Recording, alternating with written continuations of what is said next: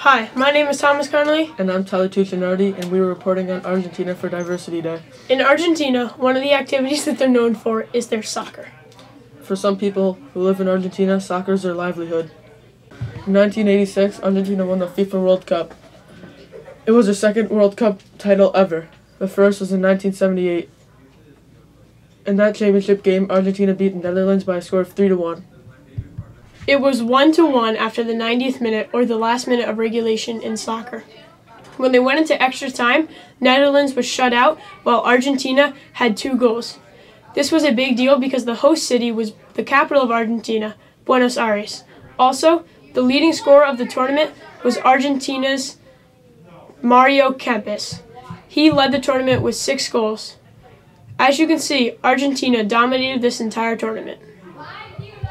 2 World Cups later, in 1986, Argentina won again. This time they beat West Germany in the championship by a score of 3-2. The host city was Mexico City. The best player, or MVP of the tournament, was Diego Maradona, who is also from Argentina. However, there is a lot of controversy about one of Maradona's goals. In one of the England quarterfinal games, he dribbled through almost the entire England defense. The crowd was going crazy. Everyone was clapping, and he popped the ball up over the last defender, and he came face to face with the goalie. The ball was really high in the sky, and he couldn't reach it to head it in the goal, and the goalie had already gotten there because he had jumped higher than him. So what Maradona did was he took his hands and hit it almost like volleyball with his hands, and at the time it was really hard to tell whether he handballed it or hit it with his head.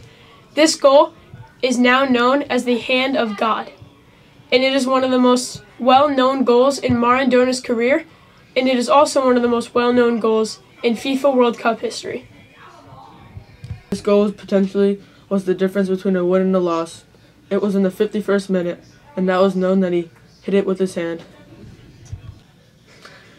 On another note, this June 29th will be the 30th anniversary of Argentina's second World Cup title. I hope you absorbed a lot of knowledge about your classmates' background, and I hope you have fun at Diversity Day.